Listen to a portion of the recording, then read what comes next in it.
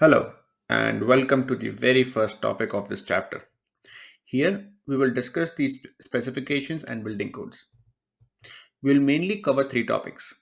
First, what controls design? We'll also learn the basic difference between engineering specifications and building codes. Next, we'll understand why a designer should follow certain codes and specifications in their design. So, let's start. What controls the design? The answer to this is very simple. Most designs are controlled by building codes and specifications. But most of the people have no idea or are confused between the basic difference between building codes and specifications. Let's clear this topic once and for all. Specifications give an opinion of certain organizations of what represents a good practice. Okay, I'll repeat. Specifications gives an opinion of certain organizations of what represents a good practice. On the other hand, codes are actually laws of legislations, which tells us about the minimum loads, materials required, deflection criteria, and other factors. Designers are bound by law to follow the codes. They are legally enforceable. So now you get the basic difference that engineering specifications just give an opinion and codes give us a certain set of rules to follow. Let's understand this by an example.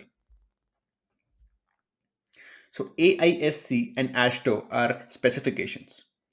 Okay, just for your information, ASTO stands for American Association of State Highways and Transportation Officials.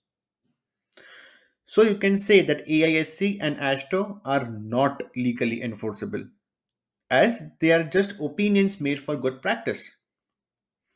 But what makes AISC and ASTO different is that they are adopted by building codes and hence becomes mandatory to practice. So any specifications that are adopted by building codes are legally enforceable. Now you may ask, what is the difference between AISC and ASTO?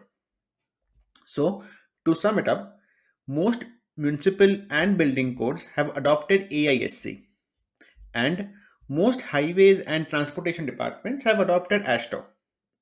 You would see a lot of bridge design specifications in ASTO and a lot of building design specifications in AISC. I hope the difference between specifications and building codes is clear and that they will mostly control all designs around us. So, why follow the codes? I always had this question while I was in my freshman year. I mean, we have to follow just because we are asked to follow, or is there any logical reason to abide by the building codes? Let's understand. People generally think that these specifications and codes prevent their creative thinking.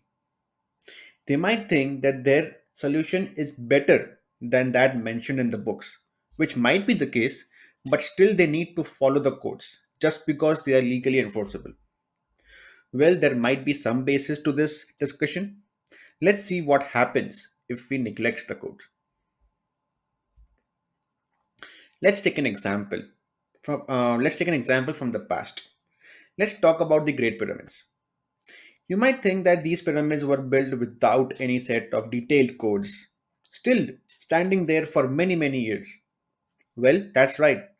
But then let's dig deep into this and try to understand the success behind the pyramids.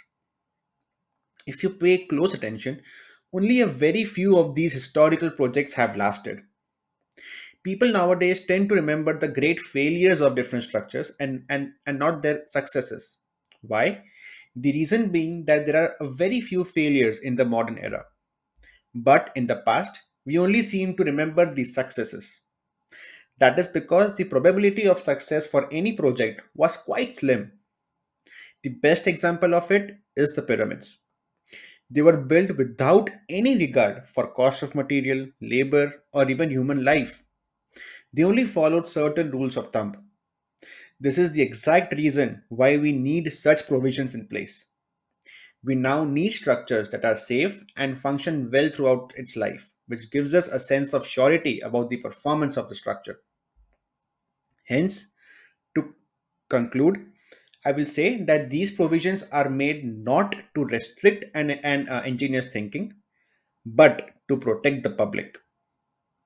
No matter how many provisions are written, it is impossible to cover every possible design situation. As a result, no matter which provision is being used, the ultimate responsibility lies in the hand of the structural engineer. So, that's it for this lecture. I hope you found it interesting. Please let me know what better can I do to make these lectures even more comprehensible. I will try my best to match that.